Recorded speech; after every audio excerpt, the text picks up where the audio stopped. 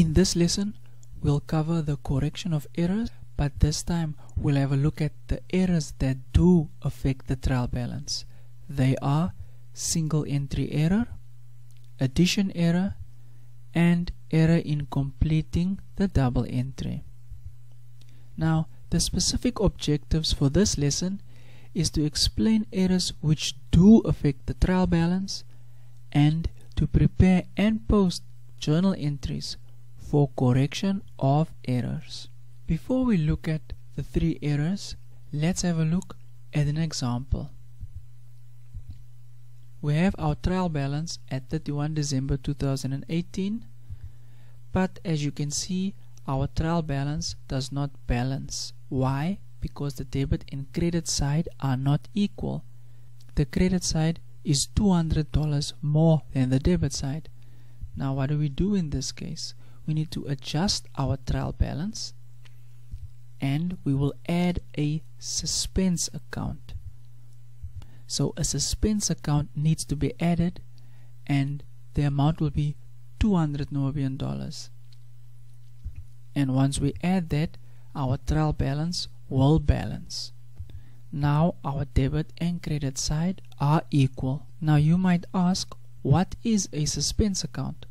Well, a suspense account is a temporary account and it's where you will have an unexplained difference.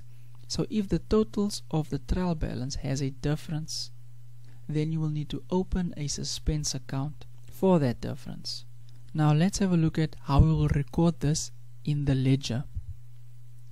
Well, since we needed to debit our suspense account, we will also debit our suspense account in the ledger. And the entry is on the debit side because the difference was on the debit side of the trial balance. The trial balance had $200 Namibian less on the debit side, and that's why we posted the $200 difference on the debit side in our ledger. And since the suspense account is only a temporary account, that means it's not a permanent account. So when the error is detected and corrected, the suspense account's balance will return to 0. Let's have a look at our corrected trial balance from the previous example. We had a suspense account with a value of $200 Namibian, and that made our trial balance balance. Now let's have a look at the information on the right hand side. There is the $200 representing the difference as per our trial balance, and we have a balance of $400 for sales. Now, in order to correct the error, we debited sales with $200 and then we credited our suspense account also with $200 in order to return the balance of the suspense account to 0. So we debited sales and then we credited the suspense account. After doing that, the balance for our sales changed because 400 less 200 will be $200 Namibian.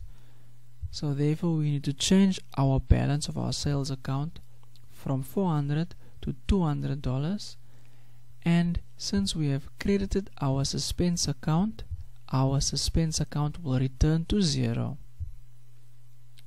And then we have a new total for our trial balance of 1000. Let's have a look at our first error.